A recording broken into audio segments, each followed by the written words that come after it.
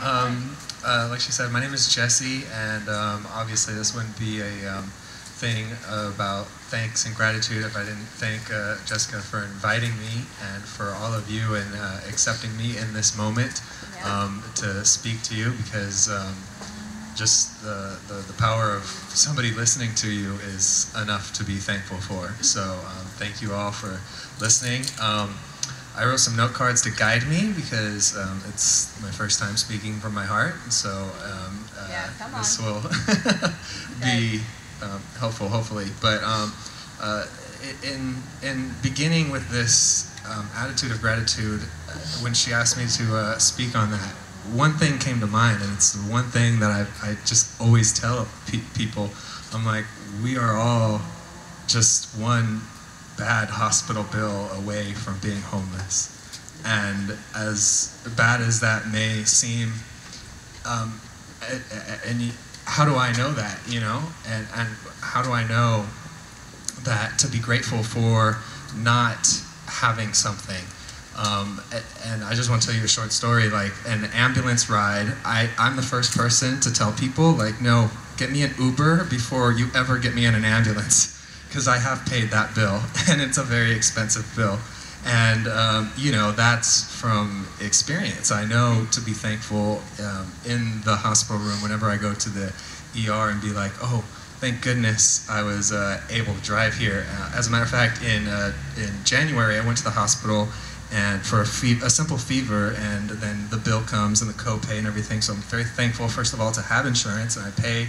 And so regardless of how much money, you know, is being paid in comparison to how much I or any of us make, no matter what the ratio is, there is this sense of there are so many worse things that can happen to any of us at any time that could change our life. You know, I mean, I went in for a fever, and there's so many other things that people are in the hospital for that can, you know, change our personal lives if that were to happen to any of us. And it shouldn't take a hospital visit for, you know, me or any of us to start to count our blessings, so to speak, right? To be thankful. And so in this example, this weird example that I started to give, it's all going to make sense in just a second. I realized that there's two ways to express gratitude. And the two ways are, one, you can express gratitude, be grateful from experience, or an empathetic level. So we've all heard of empathy before. When you're expressing empathy with somebody, it's because you know, you've experienced it before, you know firsthand. The second way that you can express gratitude is on a just very simple human sympathetic level. And so sympathy, I think I got those right. I always got them confused. I had to look it up, to be honest. But sympathy, I believe, is just on a human level. Like, you know, somebody comes to you and like, oh, you know, my grandma just passed or whatever, and you may not know that, but you can still have sympathy for them as a human being. And I think those are the two ways that we can express gratitude. And so me, having experienced that ambulance ride, I am grateful when I'm in the ER and sitting there, you know. Luckily, I'm 2 lights down from Anaheim Regional, so I'm able to drive myself when I got the flu, and I'm in there, and the triage has me probably like 3, 4, 5 hours deep until I'm seeing a doctor, and there's people with like blood gushing out, and they probably got to wait an hour, and yet I'm sitting there. Thank you, God, I didn't have to take an ambulance. And that's, gratitude on a empathetic level. And you know, for me to have said, thank God for I didn't have to take an ambulance, I just want to take a note on that real quick. When you thank God, it does not diminish the human ability. Just a side note about myself, I'm, I guess, could say a non-practicing Catholic for the past 10 years. And so this is my first time really coming back to Jesus in the first public space for the past 10 years.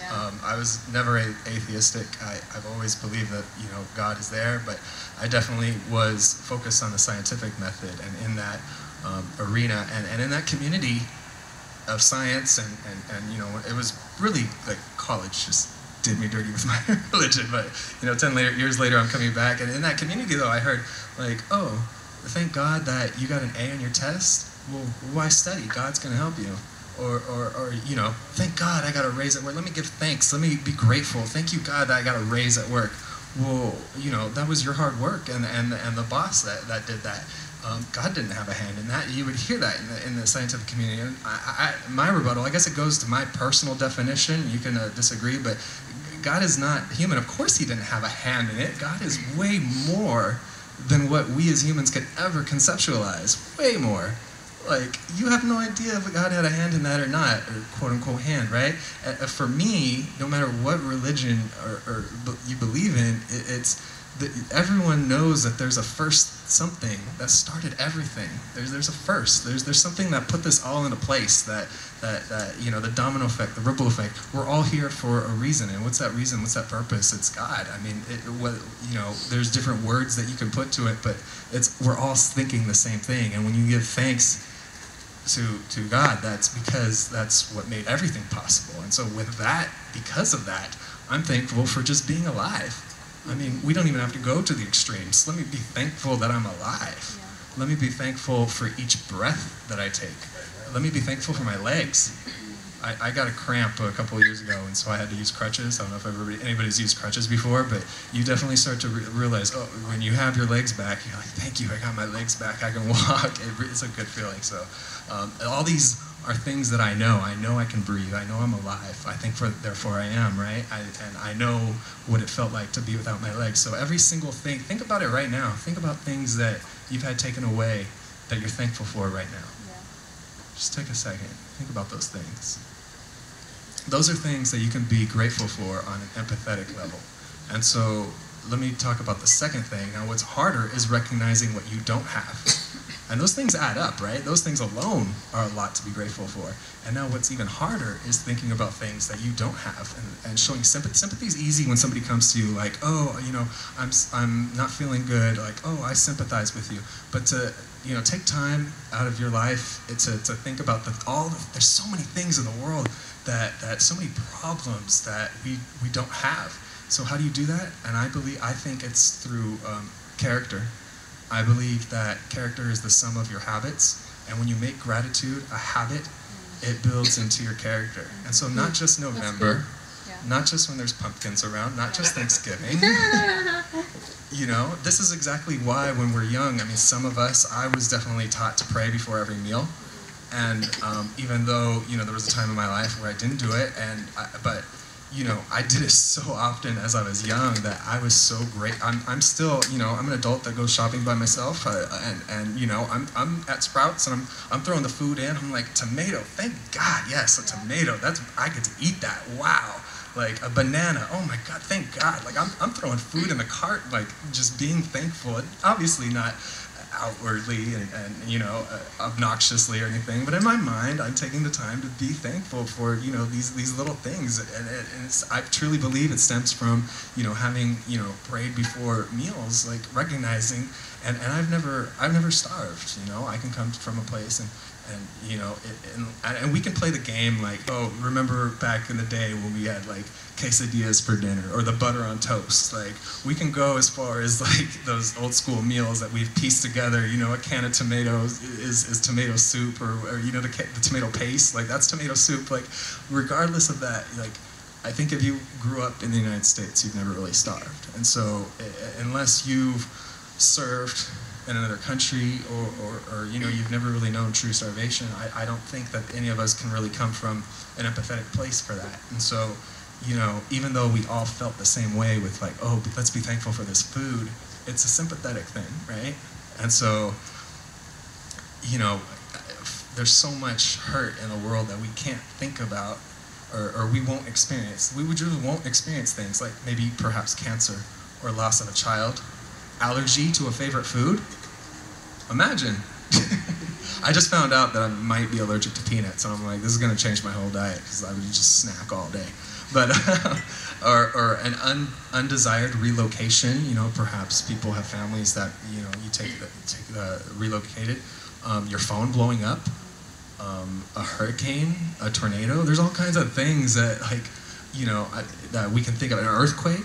Like, I experienced Northridge in '94. Like, to this day, I still close my cupboards, like, all the time. And I'm like, all right, thank you, today there's not an earthquake. Well, not every day, I think. Well, but, you know, pretty often, I'm, like, very weird about closing all my cupboards. So, you know, not just during hurricane season should we be thankful. Like, you know, we should be thankful for these things all the time. And the point is, as I wrap up here, is that even to make that list, I had to sit and I was thinking for a good hot minute, you know? Like, it wasn't until I plugged my phone in that I was like, I should be thankful my phone didn't blow up just now. And that was only because I was writing this list. And so for the, you know, when we're not in this mood of thankfulness, and when we're not in November, and when we're not in Thanksgiving, you know, I encourage you to start this month. This is the time, this is the place, this is now to start to think about things that you can be grateful for. And so each day this month, let's practice together to think about something that we can be grateful for before we go to sleep, you know? And I encourage you to think about things that are both, you know, on an empathetic level and a sympathetic level. And this will truly be character building. It might form into a habit for you. As a matter of fact, if there's something that you're like super grateful for one day, give thanks again the next day and add on to it. You know, you'll be surprised how many things at the end of 30 days that you'll be like, wow, I have so much to be grateful for.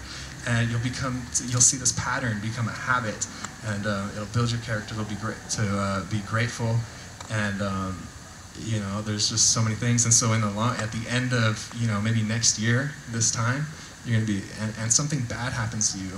And I think that the positivity of gratitude and giving thanks is that when something bad happens to you, you're like, wow, I had like 120 days last year that I was thankful that I wasn't sick, you know? Like, I'm sick today, psh, nothing. I had 120 days, like, sick-free. This is going to be awesome. So start today, this month. I want to encourage everybody to practice giving gratitude for one thing. And I'll do it along with you. Let's all keep each other accountable. I think that always helps, too. So thank you again for your time.